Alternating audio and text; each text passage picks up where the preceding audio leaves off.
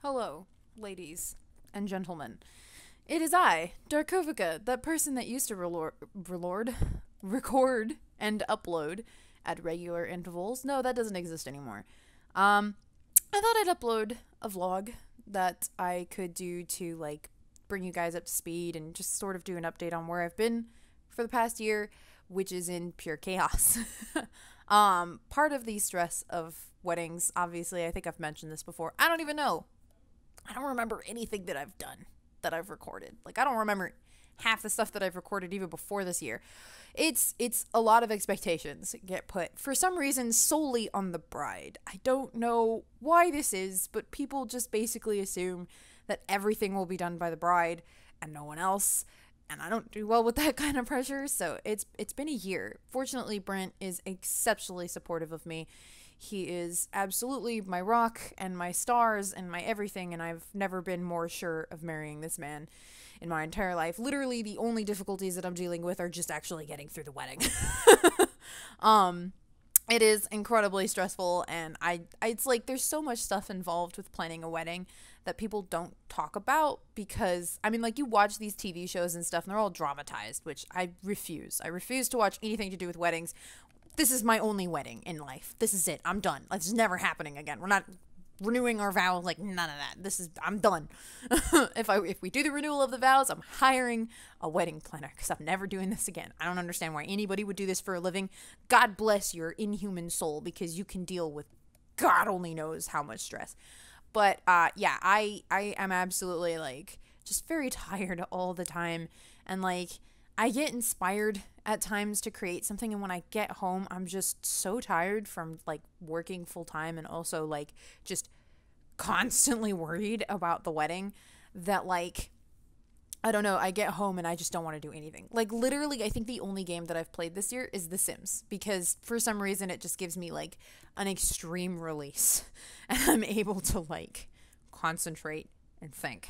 So that's really nice. Like, thank God for that. So I have something that allows me to, you know, just kind of turn off while I play it. And it's just Sims stories. Like, nothing really incredibly exciting has happened in my Sims games. I mostly just start new, like, a family, and I play it all the way through. I've had some emotional ones where, like, I legit cried because I got them to, like, adulthood and then they died of old age, and I was like, oh, my Sims, my children. But yeah, no, that's basically it. So I've been using The Sims as a major release for stress. Kind of putting my problems off until later. Not the best of ideas, but, you know, whatever gets you through it.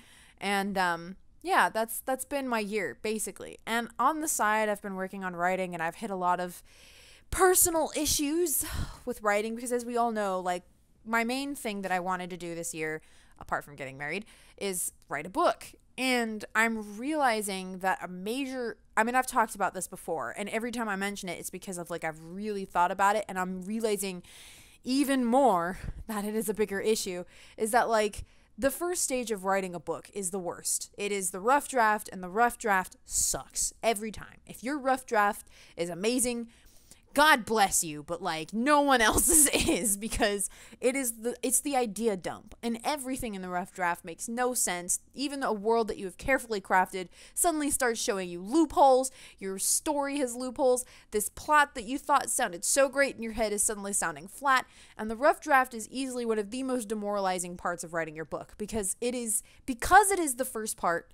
It is also the part where it sucks the most, and you think, God, no one would want to read this. Well, yes, duh, obviously, it's the rough draft. Nobody wants to read a rough draft. Everybody thinks they want to read your rough draft. Nobody wants to read a rough draft. It just sucks. So that's the one that you're supposed to keep to yourself. You're just supposed to write the damn thing. Get from start to end. Do not judge your story. Do not stop. Do not stop to ask for questions. Do not stop to correct anything, even if you're like, man, I think I should have done this in this previous part of the story. Nah, fam, you don't go back. You make a little note that says, I'm now writing the story as if this happened instead, and you just keep going. Like, full speed ahead. Now, this is fantastic advice in practice. This is fantastic advice in, like, theory. In practice, hang on, let me get rid of this. In practice, it's the worst. Oh my God, go away. Sorry, windows are popping up on my screen. It's like telling someone, okay, don't panic. Oh yeah, let me just switch that off, right? No, in practice, it's the hardest thing in the world because you hate it and you want to go back and edit it. You know that your chapters before that part have like they're so full of plot holes, and everything coming after it is going to be full of more plot holes because guess what? You haven't filled those other plot holes. So you want to go back, but you'll never finish it if you do that because it's not a complete draft. You don't have the whole story in your head. So even if you go forward after fixing all of your plot holes, you're just going to make more plot holes. And you're just going to have to go back anyways and do it again. So you make notes of things that are plot holes and you make notes of how you want to solve them. And then you just keep writing. And that's a great plan. I love it. I'm so glad I came up with it. I didn't. I can't do it. It's way harder than it sounds. And like... my current rough draft, I have like sat and stared at it and had to like really wrestle with not going back. I have actually gone back and I edited like the first 3 chapters and I was like, what am I doing? I'm doing exactly what I'm not supposed to do, but I did it. And guess what? I have more plot holes and I have to go back, but you know, so it doesn't really help. It doesn't fix anything to go back before your rough draft is finished. Anyways, sorry, that was a tangent. That one has like much more, like my book writing thing has much more concrete issues that are way smaller, whereas the wedding has issues and stress things that are like way bigger than me. And I feel like a lot of people have ways that they want to do their wedding and they have all these great ideas and all these like images for their wedding. And I just want none of that. I'm so tired of people telling me what I should have done with my wedding. Like, okay, so let's be frank. Like, I didn't do the same dress for all of my bridesmaids. I wanted my bridesmaids to come to this wedding feeling and looking fantastic. I have gotten so much flack for this everywhere because I didn't pick the same dress and because I want them to look good. And people are like, well, you're supposed to look good. It's your day. Fam, it is my day. Let me do what I want to freaking do, okay? If I want my bridesmaids to look good, I want them to look good. I don't want my bridesmaids in ugly-ass dresses so that when I look back at the photos, I'm like, ah, yes, this vain-ass photo of me trying to be like, look how beautiful I am. I've put my bridesmaids in dresses that made them look like rocks. No. Okay, I don't want that. I don't want that. I want to look back at my photos and go, look how beautiful everyone was. Like, that's what I want. Sorry, this is a point of, it's an issue for me. And, like, it's just been a lot of stuff like that. Like, a lot of people are like, oh, well, you know, your wedding is supposed to be like this. Yeah, if I'm following Vogue, which I'm not. I have sunflowers at my wedding. My wedding is fall-themed. It's going to be amazing. I'm going to love it. I wish people would, because everyone wants to tell you, your wedding is all about you. It's all about what you want. And then you're like, oh, great. Yeah, I know. I want to do this. Oh, that's like, are you sure? Oh, yes. Thank you for going back on what you just said. Like, I get it. You have advice. If I wanted it, I would have asked for it. But anyways, everyone wants to give you advice on your wedding. When you're the girl, when you're the guy, everyone's like, oh, yeah, you're not doing much, are you? You just got to show up. And I'm like, oh, yeah, I'm laughing. Yeah, I'm sorry. The social construct around weddings is bizarre. I want one. I want my wedding. Like, damn, I'm going to get married. I've wanted to find a person that I like. Me as a person growing up, I was always in love with the idea of finding someone that I was going to spend the rest of my life with and be really happy about it and like just, you know, live my life and have my husband and have my family and just like that's what I wanted. That's what I wanted. That's me. I don't care what anybody else wants. Me. And like, it's really weird to actually get to this point and have to fight so hard with what everybody else wants for your wedding. And you're just like, stop. If I ask you, fantastic, give me your opinions. And that is absolutely like some people in my life have been really good about that where they're like, well, what do you want them to wear? And I'll go, you know what? I am like 2 months away and frankly, I don't have any opinions and I can barely breathe. What do you think? And they'll go, oh, I have these wonderful ideas. Like, here's some photos. And I'm like, fabulous. Do that one. I like that one. That one makes me happy. Thank you for your input. Took a load off my back. And they're like, no problem. That's great. I love that. That's fantastic. There's nothing wrong with that. It's the people who are like, tell me what you're going to do. And you're like, oh yeah, really excited. They're like, are you sure? And you're like, it's not like I haven't thought about it, you know, every night and every day.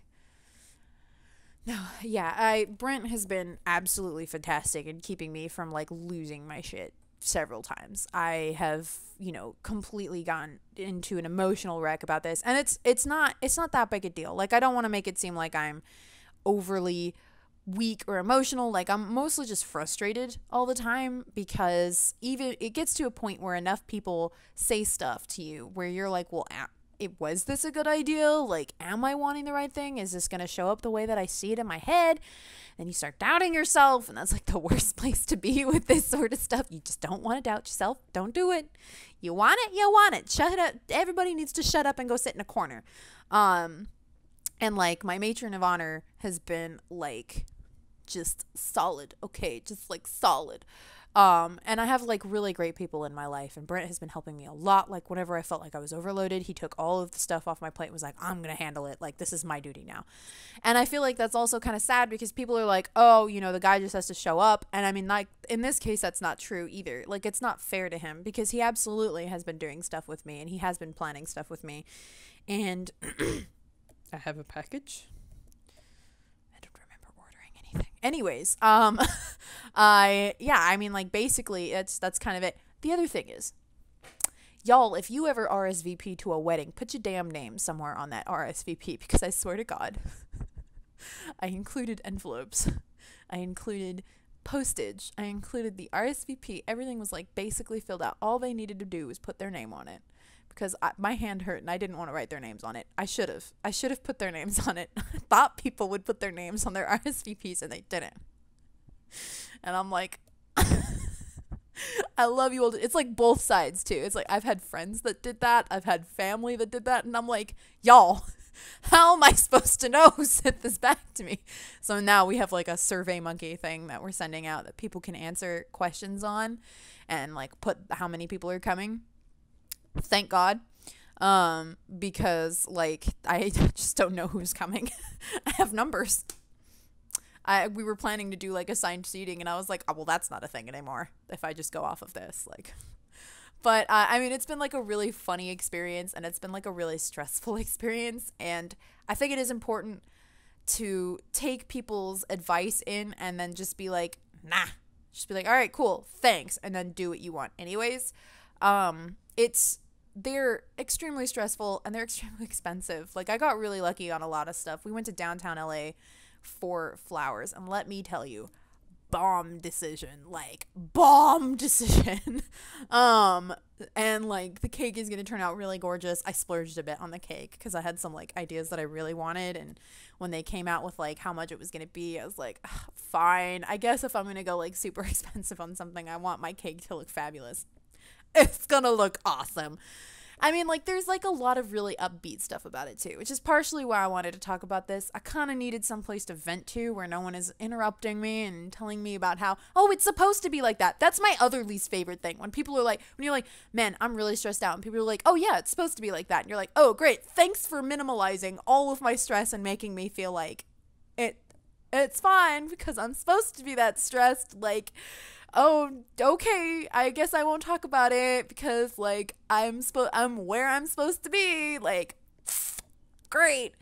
And I don't know what it is. I don't know if it's just that, like, in the past, nobody talked about how hard it is, and then, like, people would just be like, oh, yeah, you put together a pretty subpar wedding, like, neat, and you'd be like, oh, wow, gee, thanks.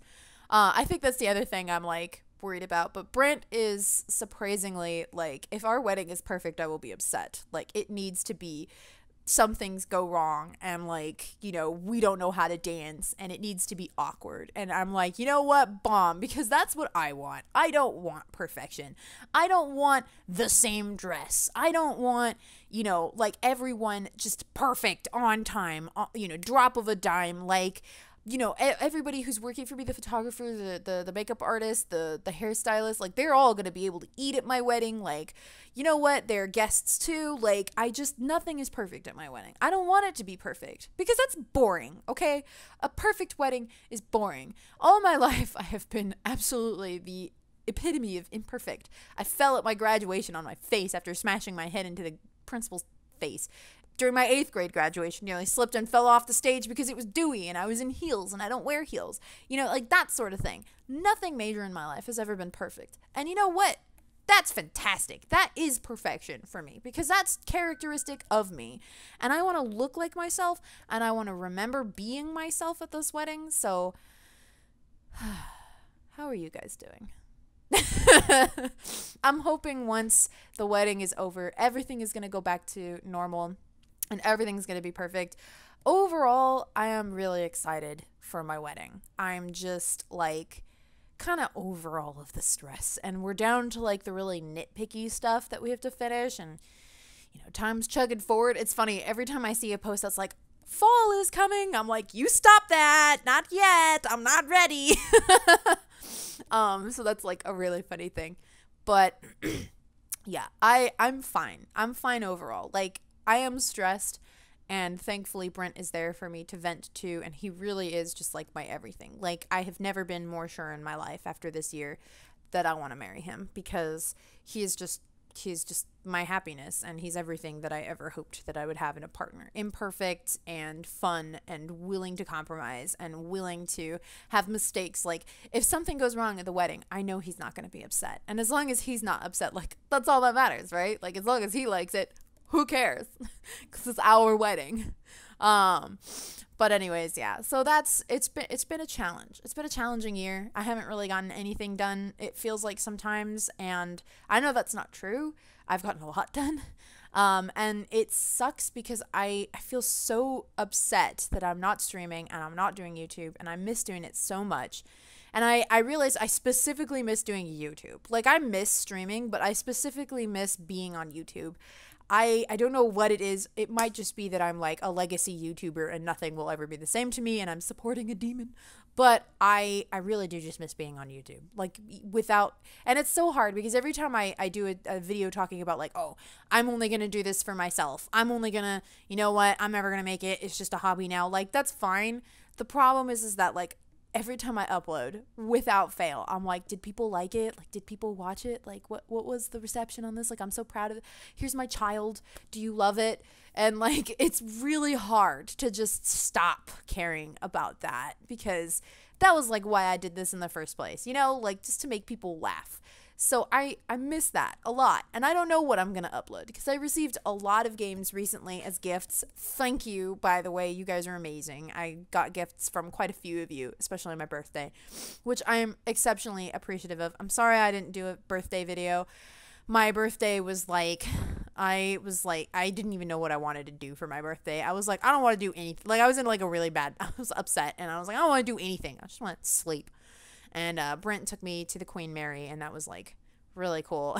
And then we had fun joking about Snoop Dogg being there, because they had a Snoop Dogg concert going on outside the Queen Mary. I know, for those that don't know, the Queen Mary is a really old cruise liner that is supposedly haunted. I say supposedly, I've seen stuff on there. I know it's haunted. And it's like this massive ship. Cruise liners are even bigger now, but it's like this massive ship that also served during World War II. I think it served to carry troops, because it was one of the fastest ships in the world, and the enemy actually could not catch it. The only way that they could catch it was if they knew exactly where it was going to be at an exact point in time, and they met it there. And they almost did that. Anyways, I'm going on a tangent. I'm sorry. I know lots of things, and every time I get on a subject, I'm like, oh, let me share with you my knowledge that I love, because I love learning. But long story short, we giggled because the idea of Snoop Dogg walking around on the Queen Mary with an EMF detector was just the funniest thing I've ever imagined in my life. So I thought I'd share that with you so you could have that image too, because it's freaking hysterical. And anyways, yeah, my birthday was like a much needed relaxing day, and we didn't film anything. We have like maybe 4 pictures of us and then like 20 pictures of the ship. And it was like a really nice day, and I've needed more of those. So like this year has been less on like capturing things and filming, and more on just like trying to live to the next day. We're gonna have plenty of photos and video on our wedding day, so you know, I'll make up for it on that. But I really am appreciative of all of the gifts that you guys have been sending me, and I am very thankful for everything. And I'm working on a couple projects in my spare time, which is non-existent, and I have like an audiobook that I'm working through, And I might start doing some videos with some comfort games before I start hitting those major games. Like I got gifted Resident Evil 2, which I am like ecstatic about because I wanted to do videos on that and I just never got around to buying the game. And I think on Twitter you're called Tubby Church, and I could be wrong. I'm sorry. I'm really bad. You have like 7 usernames. I'm sorry. But you gifted me that, and I am like really excited to bring that on the channel because I know it's going to be really funny for me to play Resident Evil 2. I've played the original one, and it was like one of my favorite games. And so I'm excited to play like the modern remake of it. Like that looked like such a great game to me, and Leon is also, you know, totes hot. So yeah, so that's something that's on my plate, but until the wedding passes, I might put some of those off for a little bit, and I might, you know, sit down and do some comfort things. Like I am currently inspired to do some Sims Medieval videos, which I know I streamed the hell out of the Sims Medieval. I'm sorry. It's like one of my favorite games, and I freaking love it. And I don't know what about it makes it like the epitome of the best game ever. It just is.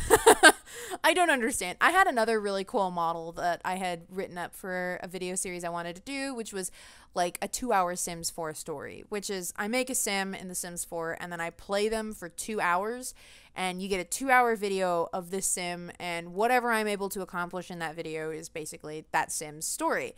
And then in the next video, I move on to another sim, and we get just, you know, a bunch of little short stories basically of Sims. Because I think there's a lot of really long plays of The Sims, but there's not a whole lot of like short plays, like short stories for The Sims. So that was something I thought about, and I have the second half of that Minecraft episode that I filmed on back burner. It's just sitting in Premiere, waiting for me to finish editing it, and it's like really funny. Like I have a great opening to it, and I don't know, for some reason I cannot edit. I think it's just my brain gets overloaded when I edit, and I love the editing that I did on that Minecraft episode. Like I was so happy with it. I just can't bring myself to do another one.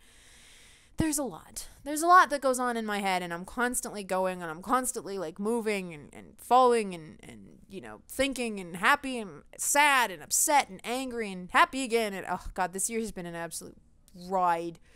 But at the same time, I guess that's what it's about, because, you know, and I again, I want to say this because a lot of people are like, well, then just don't have a wedding. Like, nah, I want a wedding. Like, I want to get married, and I want to have a lot of people there. I'm a people person. Like, I like being in front of people. I like being on stage. I like that kind of thing. I just wish that weddings were not so ridiculously expensive and so stressful. That's it. I just wish that it didn't come with all of the judgment and the people constantly trying to tell you what to do, and just give me 5 seconds of peace. And yeah, it's been an interesting place, and I'm getting there, and we're gonna get through this, and then I'm gonna go back to the happy place of recording and doing videos on YouTube and pretending that one day pretending that I don't care about how many views I get and how many comments I get, and caring anyway, and it's gonna be fun. So I don't know. We'll see what I upload. It might just be some. For all I know, I might like look at Oblivion and be like, "Here's a comfort game." It is a comfort game. Oblivion and Skyrim are both comfort games. I love the flip out of both of them. Like, I have played Skyrim so many times, it's stupid. So I mean, it just depends on what like pops up as a comfort game. I don't know if these are going to be continuable series. Like, I'm trying to avoid that right now because I just can't do a schedule. I've lied to myself for long enough on that. Anyways, this vlog has been going on for long enough. I hope you guys, I hope I haven't worried you. I just sort of needed to vent because there's been a lot of feelings about weddings. I am fine. I am more than fine. I am overall a very happy person, just dealing with stress, and I am a hypochondriac, 100%. Like, I haven't been diagnosed by a doctor, but I don't need to be. I'm a hypochondriac. I am the type of person who overthinks everything to an absolute sickness, like an illness degree, and I will absolutely put myself into a hysterical fit over it, and there's nothing wrong. Like, I am 100% the problem. I've done this on Ferris wheels. I've done this with, like, my chest is tight. Oh my god, I'm gonna die. This is it. This is the last moments of my life. Like, have I lived my life the way I want? I've done this. Like, you think I'm joking, but I'm not. Those exact thoughts have gone through my head. Is this it? Is this the moment? I've done it. I've ruined my body. This is it. This is the moment where I, like, die. I'm just gonna lie here and let it happen to me. I'm a hypochondriac. So, you know. Anyways, thank you so much for watching. I promise I'm okay. I'm really grateful to those of you who stuck it out through this whole video and listened to me rant for a really long time. Like, just this vlog in itself was super therapeutic and very, like, comforting, and I feel so much better already. Like, today I had a lot of stress building up because we're getting very close and we still have, like, a lot of things that we need to do. But it really feels like, you know, it's finally coming together, and I don't know, this was very helpful for me. So thank you so much for watching, everybody, and I will see you in the next video, whenever that is. And yeah,